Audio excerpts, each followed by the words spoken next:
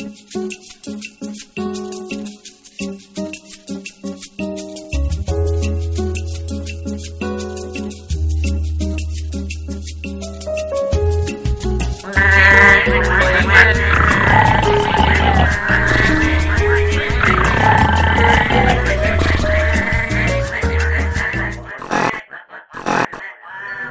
no! The house is infested with micro penguins! If I were you, I'd fly away. Oh wait, you can't! Hey, hold up there, Mr. Phenisphobia.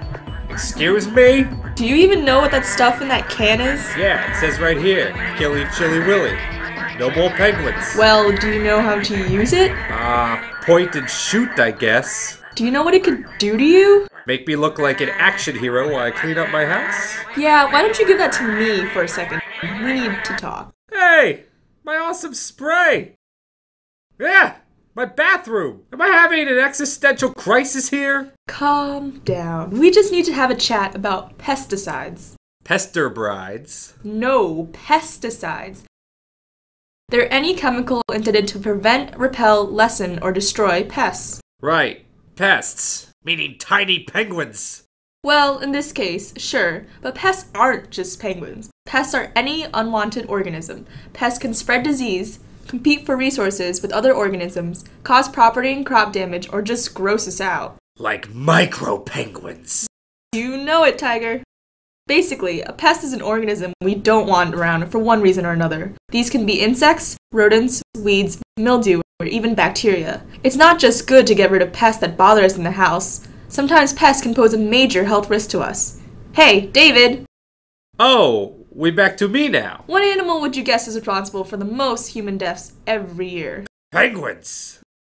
Oh, be serious. I don't know, sharks? Sure, some people are afraid of them, but sharks only kill a few people a year. Gee, how about a cow? You're getting closer. Cows kill a couple dozen people a year.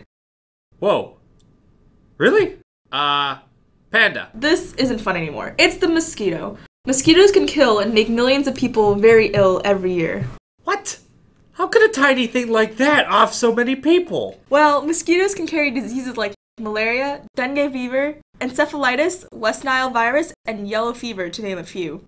Many of these diseases can lead to death, if untreated. Oh my gosh. Well, now's the time for pesticides. In this case, sure, they could be helpful. In fact, the use of pesticides against health threats like mosquitoes has likely saved millions more lives than mosquitoes take every year. Take that, you abominable arthropod! But it's not just sprays. Pesticides can be found as baits, powders, collars, disinfectants like bleach, mold, and mildew sprays, weed killers, swimming pool chemicals, larger animal repellents. All of these pesticides you could probably find on a normal day of shopping. Sir, do you have a bonus card? No thank you. Would you like to apply for one? I just need your email, social security code, and genetic fingerprint. What's wrong with you people? So David, how do you think that spray you're planning on using works? I don't know, it just goes like... and then the penguins are all like... Ah! And then I can watch TV without the living room smelling like fish. Not quite. Sorry, friend. Well, why should I care? This stuff only works on penguins anyway. That's where a lot of people would be surprised. Some pesticides only affect their target species, but many more cause similar reactions in all organisms. This means it's critical to understand what's going on inside that bottle. Here, look at this. Oh, cool. It's a science thing. That's a chemical called chlorpyrifos. It's a common ingredient in many pesticides. So what does it do besides scare kids in chemistry class? Well, let's look at this chemical at work.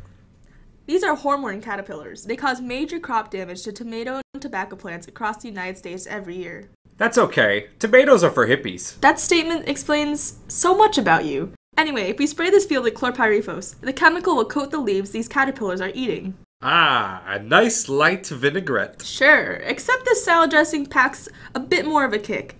When the caterpillars eat chlorpyrifos, the chemical blocks the ability for their nerves to switch off. A simple signal from the brain to make a muscle flex turns into a signal that can't be shut off.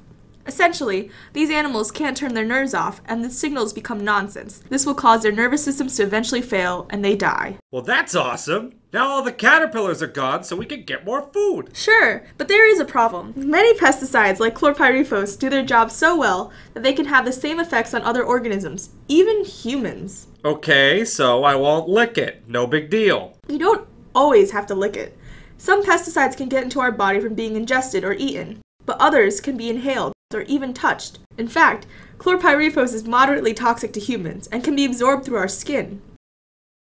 Skin, you say? What theoretically could happen if a human maybe kinda sorta touches chlorpyrifos? Well, the effect of chemical exposure depends on 1. How toxic the chemical is, 2. How much exposure you've had, and 3. How you were exposed to the chemical. In the case of chlorpyrifos, it has the same effect in the human body as it does in an insect's body. Depending on how severe the exposure, you could exhibit watery eyes, drooling, coughing, stomach pain, vomiting, or diarrhea.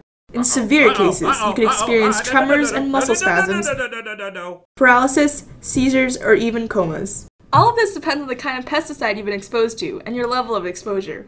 Each kind of pesticide comes with its own properties and potential health risks. Remember, constant exposure to a mild pesticide could be a greater risk to you than a small dose of a highly toxic pesticide, meaning you could touch a very toxic pesticide accidentally one time, and your health risk may not be as great as someone who is in a field spraying a more mild pesticide every day. Okay, don't lick, touch, or breathe too close to the leaves. No problem. But you were going to eat the tomato, right? Well, I'm not going to eat it. Okay, someone will potentially eat that tomato, and it's been covered with pesticide.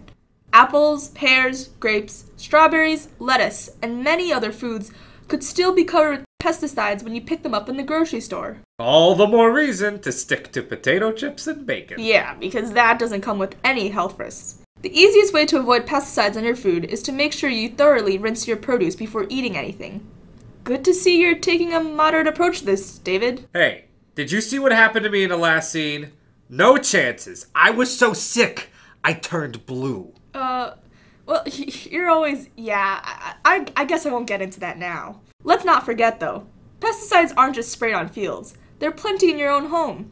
We need to practice safety here, too. Hey, I do all right. Look, all my pesticides are on the same shelf, and they're out of reach of the children that I don't have. That's a start, but it is critical to always follow the exact instructions on the bottle. Sure, everything's on this label up until it says caution. Who's ever needed that part? If you come in contact with a pesticide, follow the label's instructions. Different pesticides will require different treatments. If you think someone has been poisoned, contact the Poison Control Center at 800-222-1222. And lastly, always make sure pesticides are in their original containers.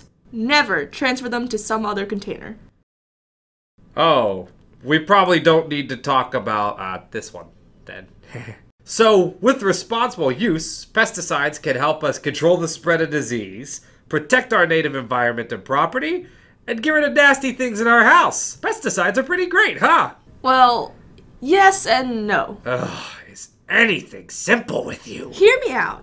So, pesticides can be very effective against certain pests, but you will never kill all of them. Well, sure, but that's just 2 of them. Okay, but why do you think they survived? I don't know, they go to yoga every night? They survived because there was a variation in this population of caterpillars. These caterpillars possess some trait that allows them to survive better than others. This trait that makes them immune to the pesticide can be likely passed on to their offspring. So that means their babies will be... Super ultra mega caterpillars! Well, more likely to survive the spray, yes. So that means... We need more spray! More toxic spray! Get 'em! Unfortunately, yes. This is called the pesticide treadmill. As pests become immune, we have to use more and deadlier pesticide. In the 1950s, pests destroyed about 7% of crops grown in the United States. Today, pests devour closer to 13% of U.S. crops. Wait, that's not very convincing math. Not really, no. Let's also not forget that pesticides don't just impact the target species, but anything they come in contact with. What's below you in the ground right now? Dinosaurs. I mean, maybe, but How about earthworms? Earthworms create tunnels through the soil, which introduce water and air to the soil. This is critical to the health of a field. However, the pesticide will kill the earthworms too. Well, that doesn't make me very sad. They don't even have faces. Well, it should make you sad, you speciesist. I basically just told you the worms help your food grow. It's not just worms though. Birds and other natural predators can be killed by the pesticides. Well, that just sounds like we're gonna need even more pesticides. Yep. Without the predators to help, there will be even more pests that need to be taken care of. Even with all this pesticide, only a small amount of the pesticide actually reaches the pests, meaning most of it covers the plants in the ground. When the rains come, it will wash the majority of the pesticides into the rivers and streams, where it could eventually get in contact with us. This stuff can get everywhere. Much as I hate to admit it, I'm not sure I want to go around my house spraying pesticides anymore. What else can I do? Well, in your house, pests are like us. They need food and water to survive. So if you make sure that all your food is secured and put away, there's no reason for them to show up. You also want to eliminate any puddles or leaky faucets, so pests can't get a drink or lay their eggs in the water. Biological controls are also becoming very popular ways to control pests that typically target only the pest itself. Yeah, biological controls. Yep. What? Biological controls use naturally occurring chemicals. These often target specific organisms and occur naturally in the environment. Many insects communicate and attract each other using chemicals called pheromones. Some traps use these pheromones to attract only one kind of insect. You can also plant cedar trees or use cedar chips in your garden. The chemicals produced by these trees naturally repel many pests. You can also go the non-chemical route. Encourage predators to take up residence in your yard. Birds and bats will eat thousands of pests during the day and night. Predatory bugs like lacewings, ladybugs, mantids, dragonflies, and centipedes can target specific pests and can be ordered commercially for release in your yard. Certain viruses or molds will only kill one species of pest. They can be applied similarly to more traditional pesticides. So David, I think you learned a lot here. What do you think you're going to do about your penguin problem? I think I'm going to follow your advice and try a chemical-free strategy. Oh, which is it?